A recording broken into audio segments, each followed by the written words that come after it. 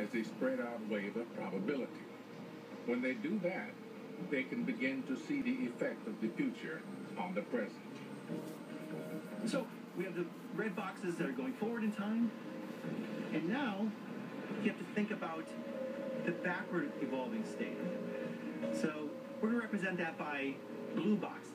Same particle, right? We have one particle, but coming from the future, we're saying the present is created out of a combination of the forward evolving and the backward evolving.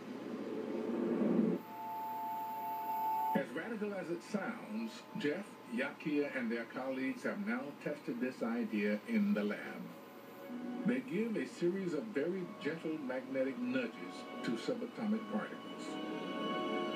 They measure them at 2 o'clock and then at 2:30. They do this over and over again.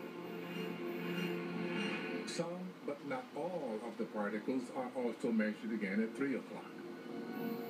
And what they found is that taking the measurement at 3 o'clock seemed to influence the apparently random readings they got at 2:30. The future seemed to affect the present, even though it hadn't happened yet. If you're trying to understand the present moment, the past is relevant as we knew before, but the future is just as relevant to the present as the past.